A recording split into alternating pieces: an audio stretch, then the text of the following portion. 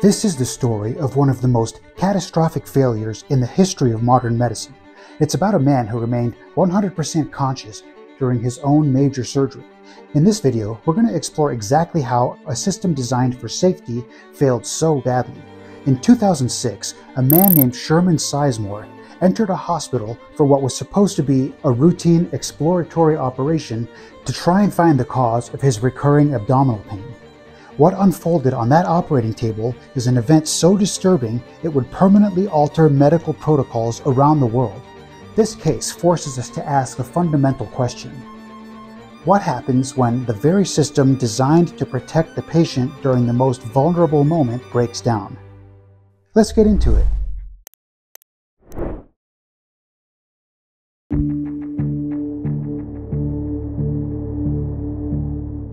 The process of creating a state of general anesthesia relies on two distinct and critical components. First is the anesthetic agent itself. Powerful drugs are administered through an IV line directly into the bloodstream to render the brain unconscious. This state, known as a medically induced coma, ensures that you're unaware, unable to form memories, and unable to feel pain. The second component is the administration of a neuromuscular blockade, in other words, a muscle paralyzer. These drugs induce a temporary but complete paralysis of the skeletal muscles. You can't move, you can't twitch, you can't even breathe on your own. This stillness is essential for the surgeon to operate with precision. For the vast majority of surgeries, the use of both of these components is non-negotiable.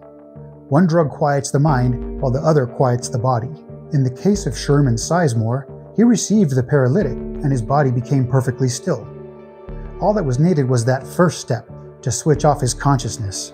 But that didn't happen, at least not for a long time.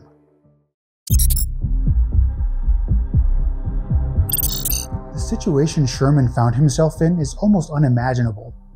He was completely paralyzed, unable to move a single muscle, but his mind remained fully awake. He could hear the conversations of the surgical team. He could feel the cold of the operating room, and then he could feel the surgeon's scalpel. He was trapped inside his own body, a silent witness to his own operation.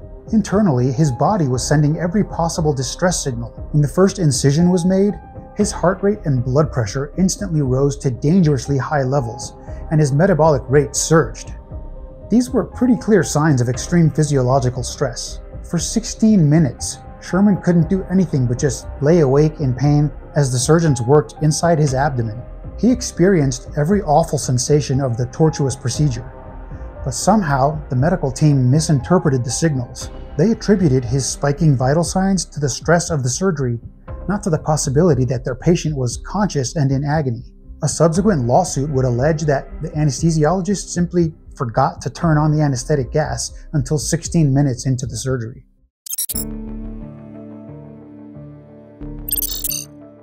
This phenomenon I've been describing is called anesthesia awareness. While it's incredibly rare, a few studies suggest that some form of awareness may occur in about 1 out of every 500 to 1,000 general anesthesia procedures. Most of these instances are fleeting, dreamlike moments of consciousness. But cases like Sherman's involving full painful awareness represent a completely different level of medical trauma. So what was happening inside his brain during this nightmare scenario? Well, first, there would have just been unfiltered pain. Without the anesthetic agent to block pain signals from the surgical site, they would have traveled unimpeded up the spinal cord and into the sensory cortex of the brain. He would have felt the raw, physical reality of being cut open with a surgical blade. Second, his brain would have been imprinting traumatic memories. The hippocampus, a key region for memory formation, was fully active, recording every horrible moment. The lawsuit later claimed that once the error was discovered, a drug that inhibits the formation of memories was administered in an attempt to erase or muddy his memory of the event.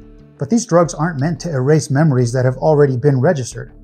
Plus, they're not always effective, especially in the face of such profound trauma. Third, there was the psychological impact. The state of being trapped, paralyzed, and subjected to excruciating pain is a perfect storm for inducing severe post-traumatic stress disorder, or PTSD. An experience this extreme doesn't just leave a bad memory, it can actually rewire the brain's response to stress and fear.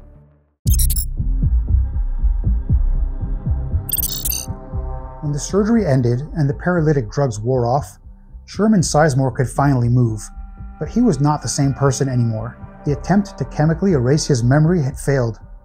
He remembered everything. In the days that followed, he exhibited some classic symptoms of severe PTSD. He suffered from debilitating nightmares that prevented him from sleeping, and he developed an intense paranoia, telling his family he believed people were trying to bury him alive. The gentle, good-natured minister his family once knew was gone, replaced by a man haunted by an inescapable terror. Compounding his suffering, the lawsuit alleged that the hospital staff never even acknowledged what had happened. This silence left him in a state of hazy confusion, questioning whether the torture he remembered was real or a product of his own mind, deepening his psychological distress. Mr. Sizemore, a man with no prior history of mental illness, had his reality shattered.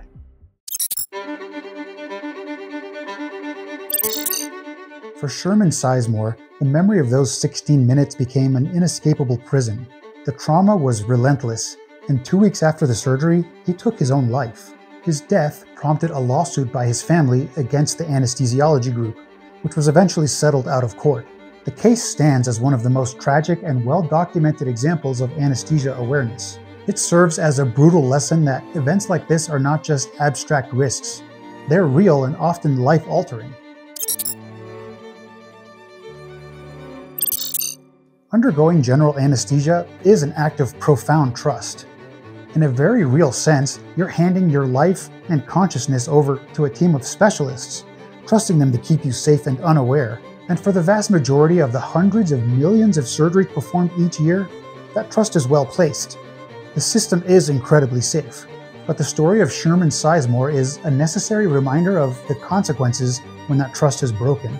His case sent a shockwave through the medical community, forcing a critical re-examination of checklists, monitoring, and communication in the operating room. It demonstrates why vigilance is paramount and why every signal a patient's body sends should be listened to, because a life literally depends on it.